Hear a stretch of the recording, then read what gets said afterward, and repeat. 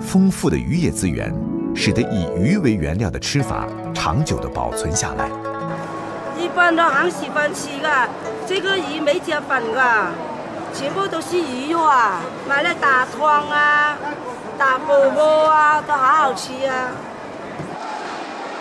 有時啊，鬆肉咪賣幾百斤。海陵岛居民以渔民为主，饮食中鱼或者鱼肉制品是必不可少的。鱼面、鱼丸、鱼腐等鱼糜制作的产品大受欢迎，特别是鱼面和鱼腐，更是具有近1000年的历史。冯世苏经营着岛上的一家食品厂，这天专程来到近海养殖的鱼排上寻找一种原料。嗰啲咩北法魚，嗱啲馬膠魚一般都係嗱啲威蒙線啊，攞嚟帶圖做呢個。一般係喺碼頭賣嚇。马鲛魚因其色白如銀，银肤燕尾，味甜无鳞，既有美貌的外表，又同时具有美妙的味道，因而受到广大食客的追捧。8月开渔之后，每天天不亮，喧闹的渔港就开启了一天的序幕。冯世苏趁着早市新鲜过来购买货物。我们海陵头招泊码头每天5点到8点就非常热闹的。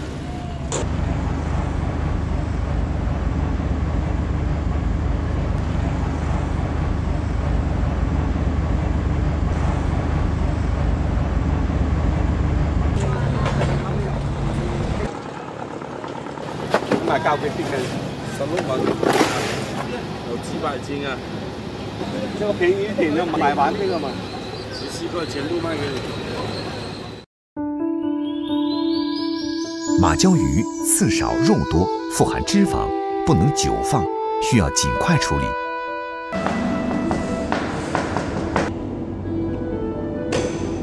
我们摔了这整一块啊，跌不下去就差不多了。经过捶打的鱼肉起胶凝结成一团，即成鱼糜。冯世苏卖过猪肉，也曾经跟着亲戚做外贸生意。凭着丰富的渔业资源，他自己开厂做鱼糜制品，推销当地传统的小吃鱼面、鱼腐等。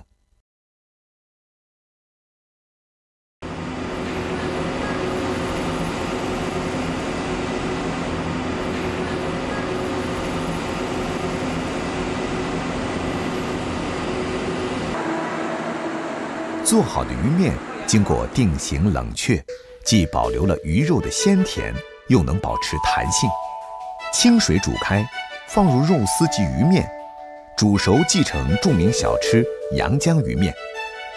鱼面营养丰富，弹性的面条里有鱼肉的香甜味儿。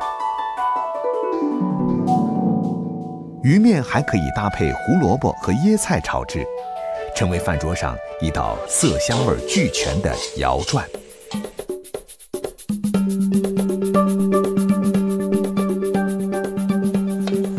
鱼糜整盘入锅蒸15分钟，熟透之后切厚片，就是常说的海陵鱼腐。鱼腐整块入油锅，煎至两面金黄，焦香扑鼻，弹力十足。切小片装盘，是友人叙旧、烹茶聊天的好点心。鱼糜产品中，冯世苏最满意的是金沙鱼豆腐。现在做金沙鱼豆腐，这是第一步定型。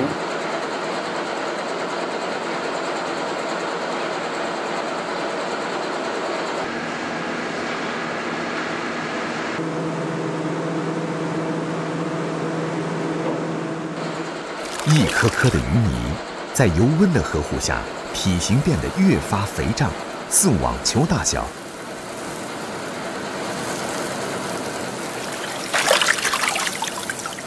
当表面金黄时，捞起沥干，此时温度下降，网球表面塌缩出现皱纹，似披上一件金色纱衣，因此称为金沙鱼豆腐。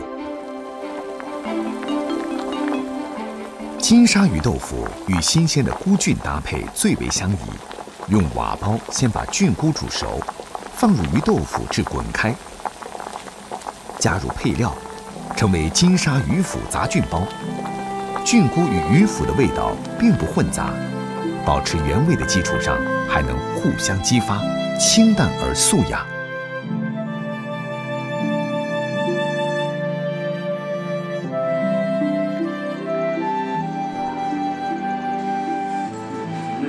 鱼糜制作成的食物，原是渔民犒赏自己的小吃，如今被搬上餐桌，成为游人尝鲜的菜肴。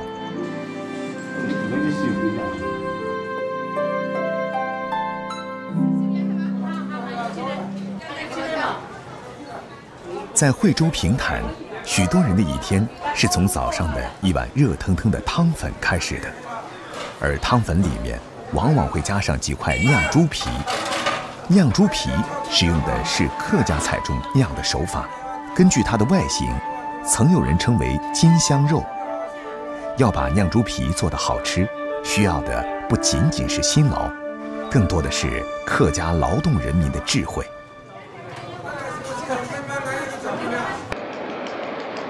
每天凌晨4点，张学胜就会准时出现在自己的加工厂门口，等待约好的伙计送货过来。好了，好，过来买。今天的猪肉新不新鲜啊？刚杀好，你说新鲜不新鲜啊？是啊，是很热啊，很热啊。温热的猪肉预示着新鲜，也是张学胜这一天的开始。这个猪肉刚刚逮下来的，它有一定的温度。现在把它呢分锅切好了，到时候那个姜才起焦。猪肉切块充分冷却，搅碎摔打至起焦备用。这只是酿猪皮的一种原料，而另一种原料猪皮处理起来却非常繁琐，哪怕是张学胜这种老师傅都不能有丝毫马虎。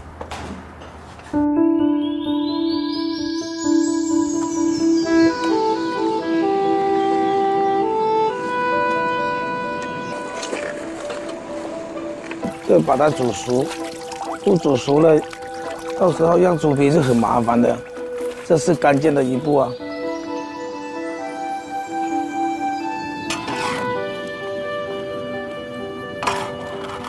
不停的翻，它煮的那个就均匀哦。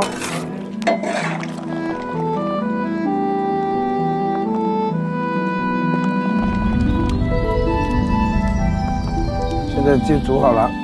煮好的颜色是透明剔透的，很亮的，很漂亮的。现在就过冷河。热的食材趁热迅速置入冷水，以获得脆爽的口感，称为过冷河。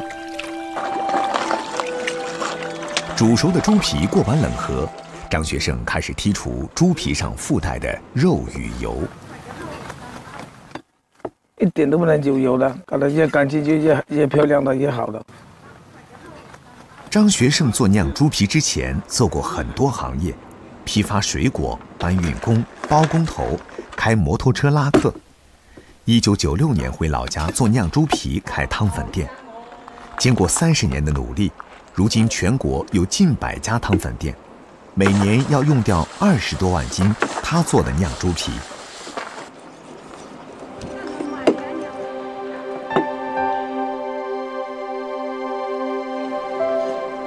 熟猪皮刮干净油，晾晒是必不可少的步骤。这个猪皮一定要晒得干，要晒5天到6天时间。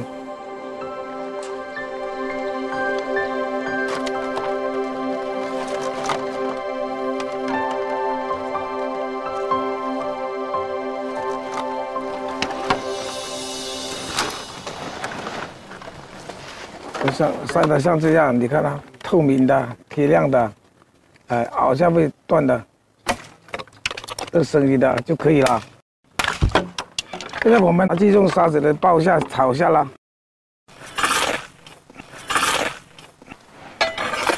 炒到它大冒烟， 8点8流下去，增加它沙子的温度啊。下去马上就冒烟了，好吧？开始放猪皮了，火大点，火放猛一点。来了。干透的猪皮经过高温沙子的焙烤，迅速的蓬松膨胀，变得金黄酥脆。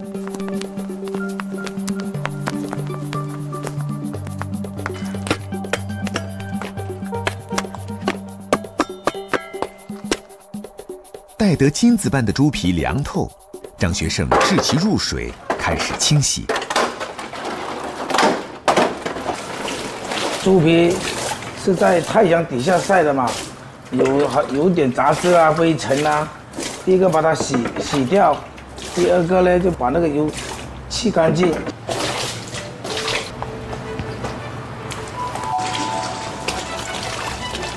现在猪皮去了油腌一下就很白了，很干净了。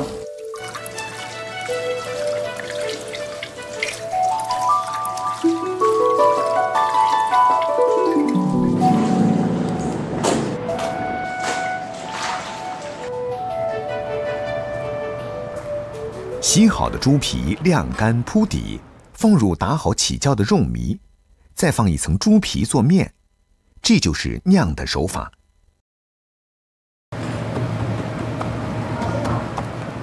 要蒸20分钟就可以了。蒸熟的酿猪皮，2层金色夹着肉糜，似金子镶在肉的表面，金香肉恰如其名。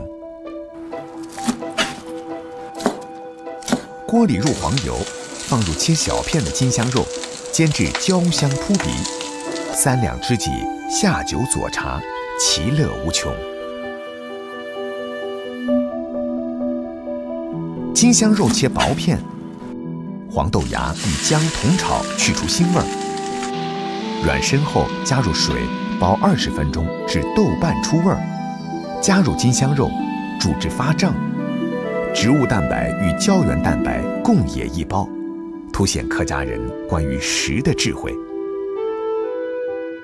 黄豆芽焖煮金香肉，口味清淡又营养丰富，豆芽既爽口又有淡淡的肉味儿，反比金香肉更受欢迎。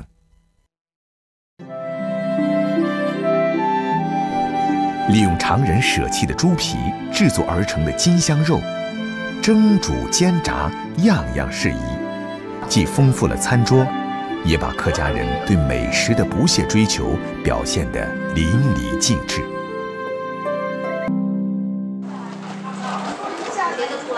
在曾经以东江菜闻名的惠州，有一种小吃经数百年磨砺，仍然在街头及餐桌上流转。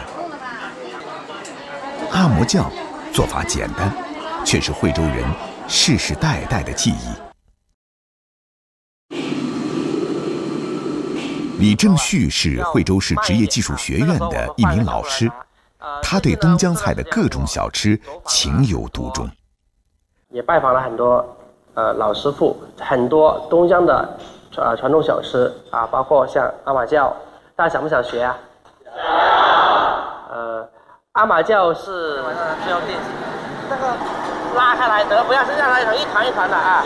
OK， 拿起来试一下这个味道。李正旭曾经在酒店当过厨师，转行当老师只是最近几年的事。曾经辉煌的东江菜系，如今已经没落，甚至失传。在授课之余，李正旭到处走访及收集资料，希望能把原来比较著名的一些小吃得以还原。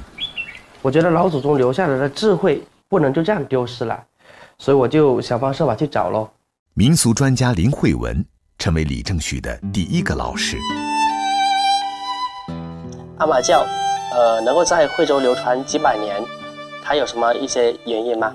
阿嬷酱使用的材料，那都是老百姓日常生活中非常广泛使用的，所以老百姓对这样的小吃非常有记忆，非常有一种吸引力。除了民俗专家，李正旭还专程跟一些老师傅学习传统小吃阿嬷叫的制作过程。把这个萝卜炒起，就这样个就可以。就这样子。把这个盐啦、糖放了就这个水就全部的就出来了，然后就这个5收稳。要腌多长时间？这个？不要，大概是20分钟。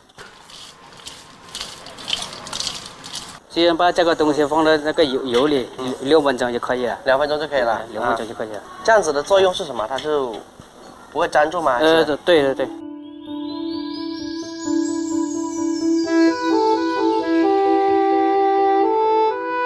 就把这个萝卜丝装到这里，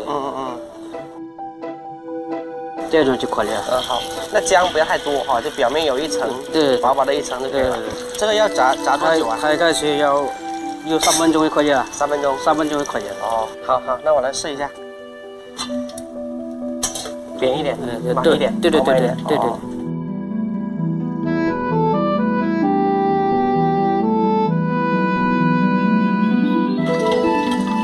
这就可以了啊，可以。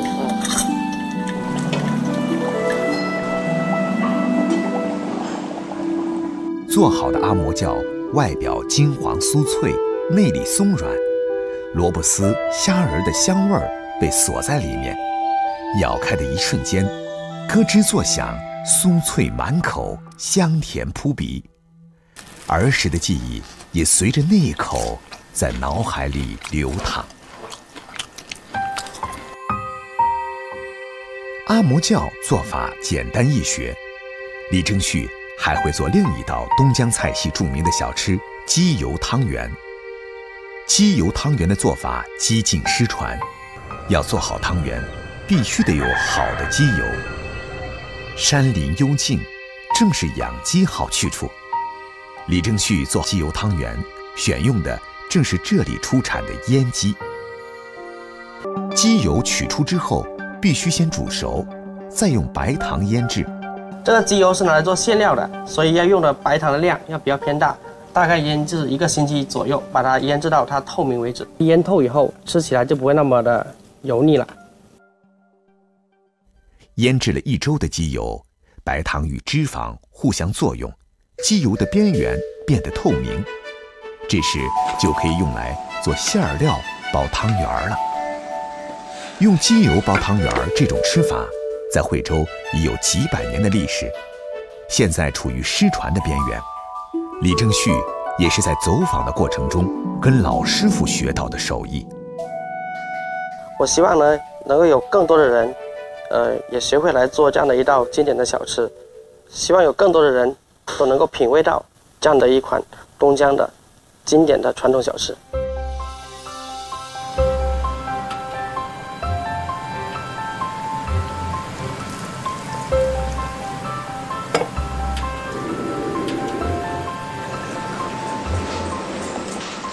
随着水分的蒸发，汤汁越来越浓，汤圆也因煮熟膨胀。煮制这个糖浆往下流不断的时候，这个汤丸基本上煮好了。还有其次就看到这个色泽，看起来整体是呈金黄色。煮好的汤圆似网球大小，色泽金黄，甜香扑鼻。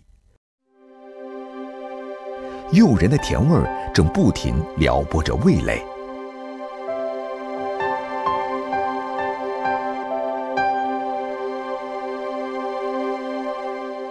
今天，李正旭邀约来几位专家，要给他们尝试一下自己学习做的鸡油汤圆是否成功。东江传统的鸡油汤丸，请各位专家品鉴一下。这是惠州以前的老味道。我小时候吃过，好像虽然说是汤丸这么简单啊，但是已经失传好久。甜甜的，一点都不腻。好奇怪的。唯一的不足，我就觉得是制作工艺啊，它流程比较长一点，人工多，那么它的成本高，那它卖的价钱也就应该高，但是市场不一定接受。试验成功，这让李正旭感到满心的欢喜。虽然普及这款小吃的道路还很漫长，但失传的手艺总算是重回人间了。